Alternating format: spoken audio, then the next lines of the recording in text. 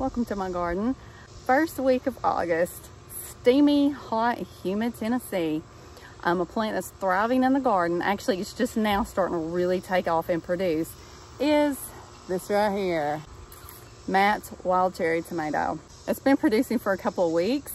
It tends to produce late when a lot of the other tomatoes in the garden here, you know, are starting to die back, die off. You know, they're, especially in a wet year like this, you know, tomatoes have all kinds of issues. If you're growing like heirlooms, a lot of times they're going to split and attract all kinds of wonderful pests. When they do, you know, I'm into things that can produce without a whole lot of input from me. So Matt's wild cherry tomato is definitely on my list.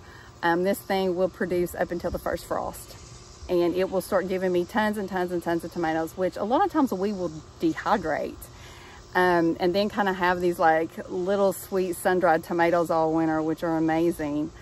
And I've only got 2 plants, and that's all we're gonna need because they really, really are prolific. Will keep us in tomatoes and sun-dried tomatoes for a long time in the coming months.